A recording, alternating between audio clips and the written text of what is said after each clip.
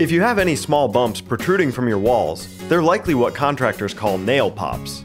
As new homes settle and drywall shrinks, sometimes the nails or screws affixing the drywall to the studs start to protrude.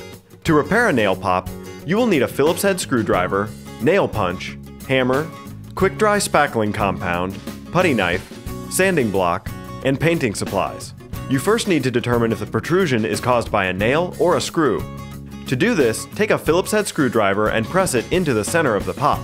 If it's a screw, the screwdriver will set and find its place in the head of the screw. If it's a nail, it will likely just slide around.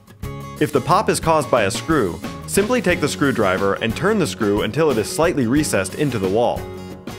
If the pop is caused by a nail, take your nail punch and hammer and tap the nail head until it is slightly recessed into the wall. Next, with a putty knife, apply a layer of quick-dry spackling compound to cover the hole.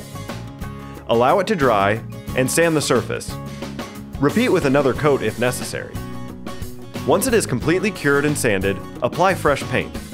If the nail pop is in the ceiling, you have to set the existing nail and then drive in a second nail within 1 inch of the old one, or the nail pop could reoccur.